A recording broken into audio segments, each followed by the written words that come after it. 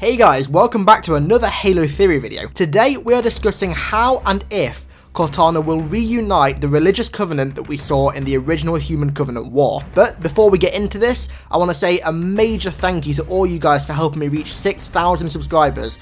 I feel like I'm thanking you guys for hitting major milestones so frequently at the moment, and it's amazing that all this time and effort that I'm putting into videos is paying off. And so many people are enjoying my videos, which is fantastic. So to all you newcomers and all you people that have been here for a long time, thank you a lot. Okay, so on to the actual matters at hand. Today I have two theories for you. Both I think are incredibly plausible and are both likely to happen if a religious covenant is reunited. So without further ado, let's get into the first theory. This theory focuses primarily on what I think is the most obvious way that the Covenant could reform underneath Cortana, and that is through blackmailing and bullying. Now this is pretty prominent at the end of Halo 5 during a quote that Cortana says, where I've already shown it on many videos before, where she calls out to all these races in the galaxy, many of which were in the previous Covenant and are currently not in the games, and basically says that if they join together under her rule, then they will have infinite resources, they'll live very prosperously and have a very prosperous future as a species. However, if they don't, they'll basically be eradicated. In my opinion, this is a really easy way for many members of the old Sanshyuum-led Covenant to reunite, not under their own volition, but Cortana's, because they're almost being forced to do it, otherwise their species is obviously going to get eradicated. Once reunited, they also have a goal.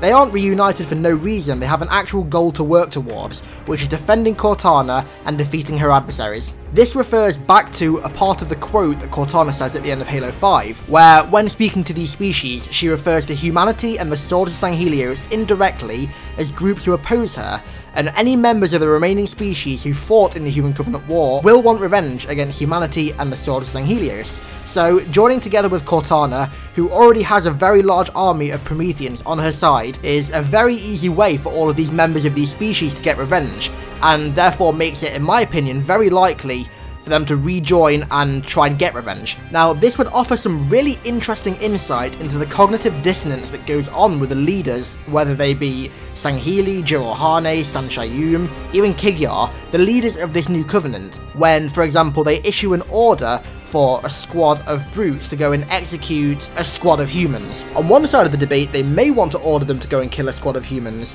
because they feel annoyed and angry that their race had previously eradicated so many of theirs. However, on the other side, they may not want to harm humanity after the last defeat that they suffered by them, in fears that it may trigger them to attack them again and destroy them again. It could offer some really interesting insight into the internal debates that go on with these leaders. Because don't forget, if this was the way the Covenant was reunited, it wouldn't solely be their own decision.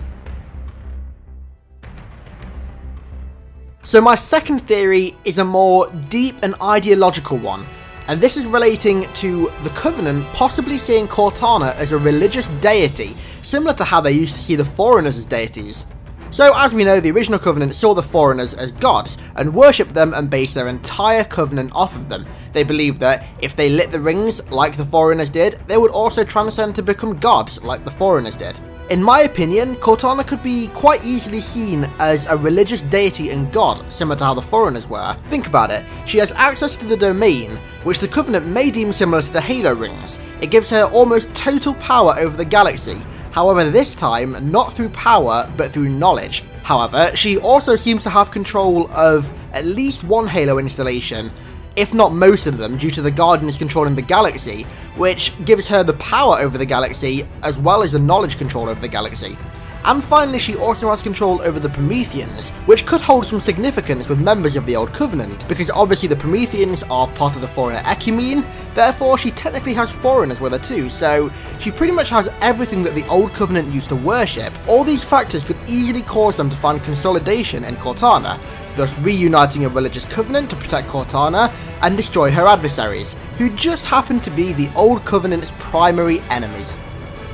Now, the way I see it, if a religious covenant was to be reunited, it would be through a mixture of both of these theories. The way I can see it going down is these species that are still really weak, or at least a couple of these species, Jiralhane and Sanshyuum specifically, that are still relatively weak following on from the Human Covenant War, will have no other choice but to sort of submit to Cortana and just go under her ruling. Then they'll realise that Cortana is very similar to the gods that they used to worship and the gods that they based their entire covenant off, which would make them sort of zealous and very religious again. And then they'll realise that what they're actually protecting Cortana from are their old enemies that actually defeated them. So that could, in my opinion, quite easily lead to the reformation of a religious covenant and cause an almost second human covenant war. Now, I want to hear your guys' theories about this in the comments down below. I read every single comment and try to reply to every single comment, so if you comment something, it is very likely that you'll get a reply and we can start a discussion.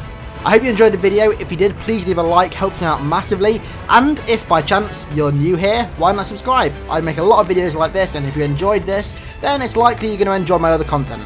Finally, before I go, I'd like to give a shout out to Covenant Canon on Facebook and recommend you check out their page. They post multiple small biographies and lore about pretty much anything within the Covenant, from Sangheili ranks and titles to variants of AA guns, and are definitely worth liking. So next lunch break, you can sit down with a nice burrito and enjoy some midday Halo lore.